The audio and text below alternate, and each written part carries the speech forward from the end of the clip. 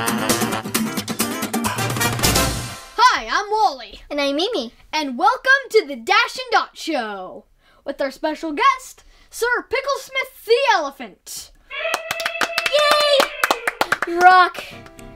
Anyways, today we'll be talking about the apps Path and Blockly to make a traveling snack machine. And play Simon Says with your Dash and Dot robots. Onwards! Wait, where are we going?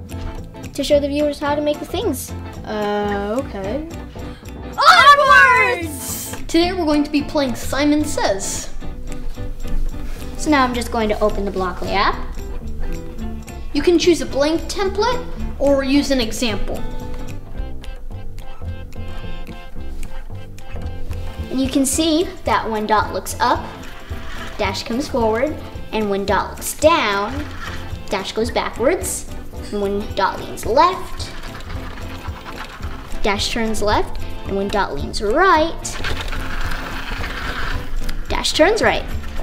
And when you toss Dot and shake Dot, and when you want the robots to stop, you can just put them to sleep. You can program them to do many different things in response with each other. And your programs will be automatically saved in the menu. Why do robots like cold weather? I give up. Because they get to boot up.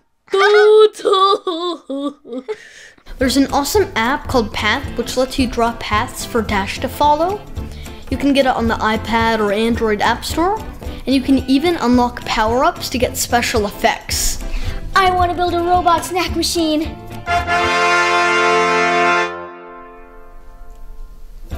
One, two. Remember, the length of one square is the same as one dash.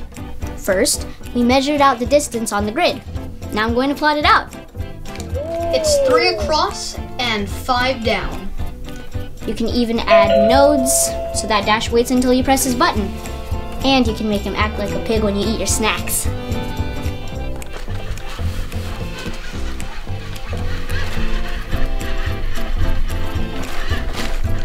Here you go, Wally.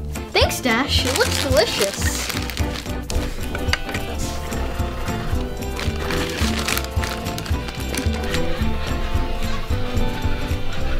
And now, I will show you how Blockly works. Your program starts when the when condition is triggered. When Dash sees Dot, I'm going to make Dash move forward really fast and say hi.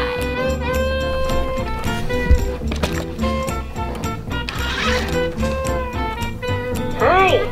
It's magic! It's magic! Hey guys, wake up! Thanks guys for watching this episode of the Dash and Dot Show. And a big thank you to Sir Picklesmith. See you guys next time. To find out more, go to makewonder.com/play.